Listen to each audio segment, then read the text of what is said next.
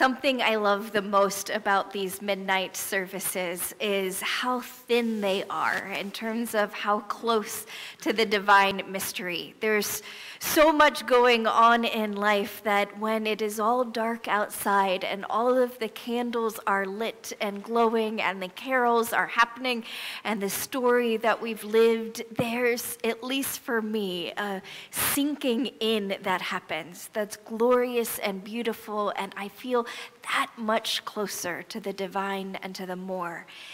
But it's not that kind of connection that happens every day, especially in the rhythms of trying to get things done and scrambling. And there's always that outside pressure and limitation. I'm a part of a clergy group, and we text regularly. And this week it's been kids dropping like flies sick, and the text, don't they know this is not the week that they are allowed to do this? And all of the juggling that happens. I've been thinking about this a lot because tonight is one of the deepest, most beautiful mysteries we have, and is so far beyond our comprehension. It is the more, the infinite, coming into a splice of time and of space. And I think about Mary in that first visit from the angel and the what of it all, and then the, okay, let it be according to your will, and the gloriousness of that moment and the closeness, the thinness of that moment. And then all of that kind of ebbing away with the tide further and further as the questions come closer and closer. And there are little steps along the way. I wonder if she visited Elizabeth because the questions and the doubting got too close, and there wasn't any room to hold the call and the more anymore, until she went to her cousin, whose husband, Zechariah, couldn't speak, right, from the angel, and who was pregnant herself, and all of a sudden there was a thin place again, a connection again, to remember the call, to sink back into that more, to pinch yourself and say, yeah, it really was real. This was a part of this moment.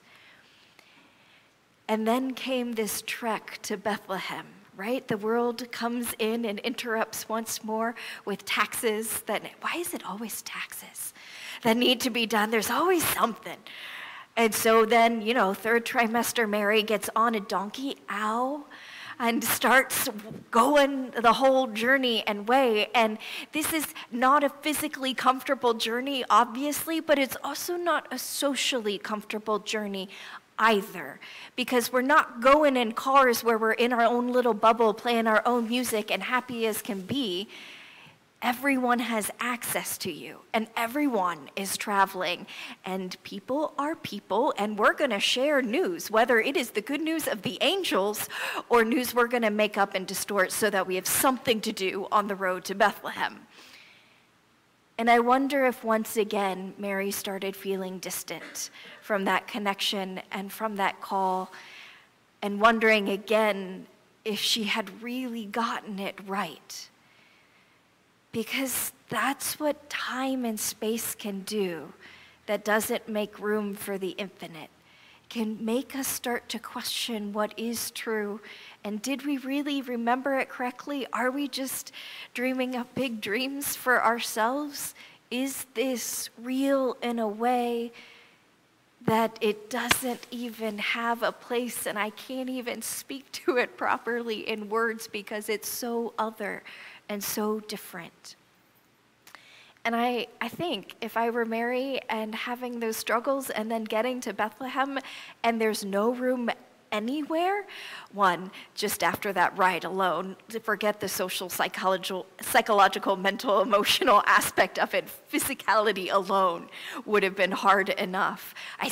This is an aside, I still remember I lived in Adams Morgan in Washington, D.C. for a while, and if you have been there, there is no parking available ever. I chose it for the salsa dancing, not for the parking.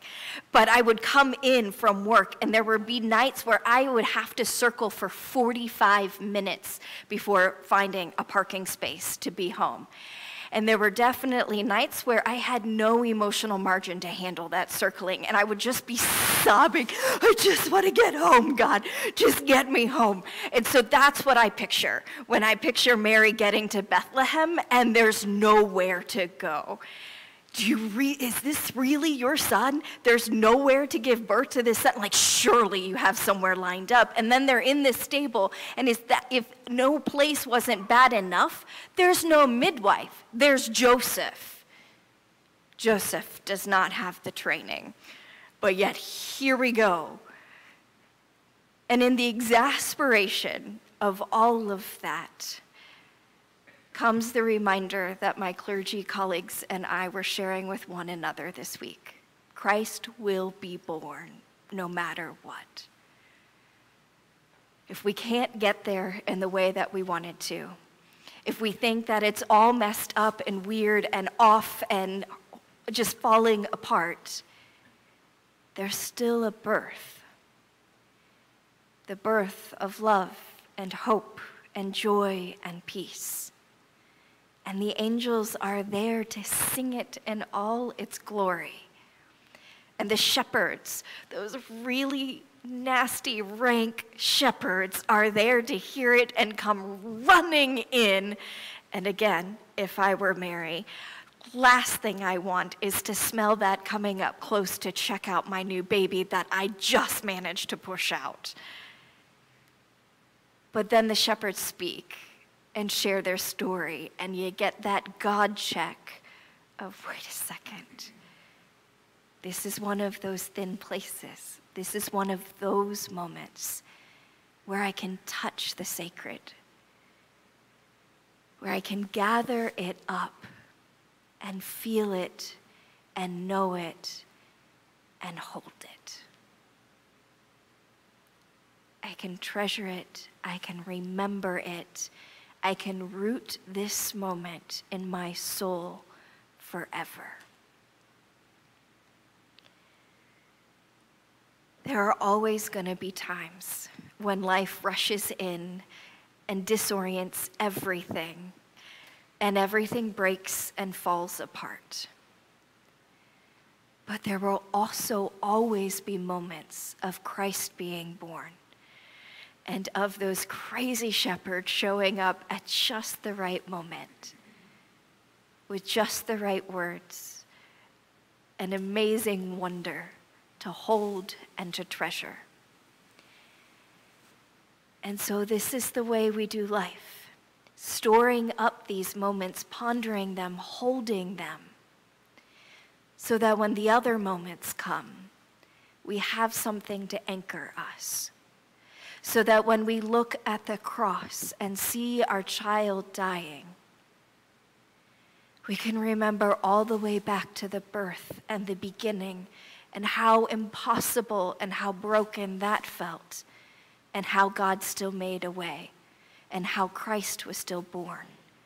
And we can hold that fiercely to know that Christ will be born again.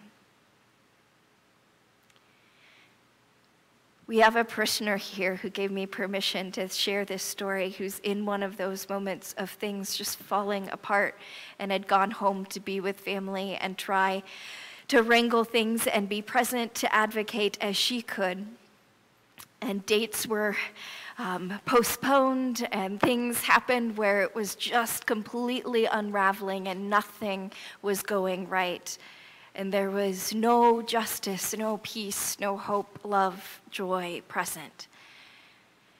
But she had promised her girls that she would stay to see them in their performance the next day, and so she did.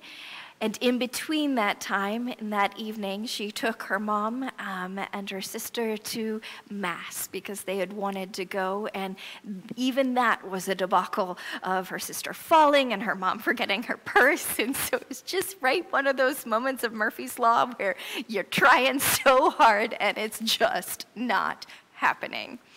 And so as she heads back to the church praying that it's still open to get this purse, and she's like not even knowing if her mom actually had brought her purse or not, or if it was there and what was real and what wasn't, she shows up and the priest is just locking up. The purse was there. She grabs the purse and he invited her back to the festival the next day. And she wouldn't have known about that festival any other way. And so she took Jackie with her.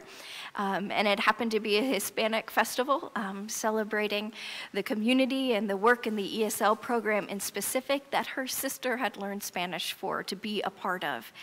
And while she was there greeting everyone, knowing 90% of the people, there was a woman who rushed out, gave her a hug, and then told her to wait right there, and brought out her daughter and said, "Jackie, meet Jacqueline. We named her after you." These are the Christmas miracle moments, the thin places where everything is falling apart, and yet there is Christ. And there is a moment that would have been lost and would have never happened had it not been for all of the chaos and all of the mess.